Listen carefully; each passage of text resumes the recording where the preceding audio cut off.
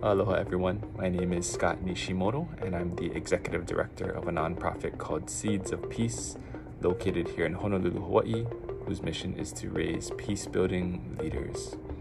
Really excited to join you folks on Saturday and introduce an exercise that we feel is very effective in building peace and building community, especially during these very divided times.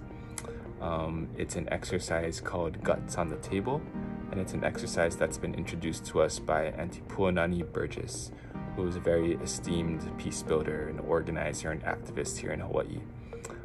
And as she explains, your gut is the deepest place from which you think. It's the place where your mind, your heart, your intuition, and experience come together.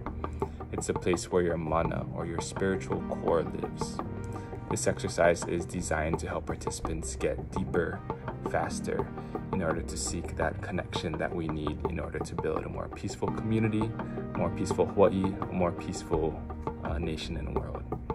So I'm really excited to meet you folks on Saturday and very honored to be in your presence.